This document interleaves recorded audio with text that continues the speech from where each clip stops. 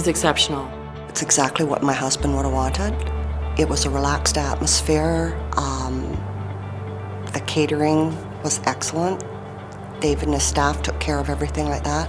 We actually had both open casket and cremation in the end. So that was something that we hadn't ever really known as an option before, and so it was very important to, I'm really glad they did that in retrospect when we look back. We had all of Dad's favorite things and all his things that he wants to do, or his hobbies, and like he loved his walnut tree, and you know, he was a carpenter, so they gave us a big table. So it was really, people were just saying how lovely the flow of the events went, and just the way they handle the day itself.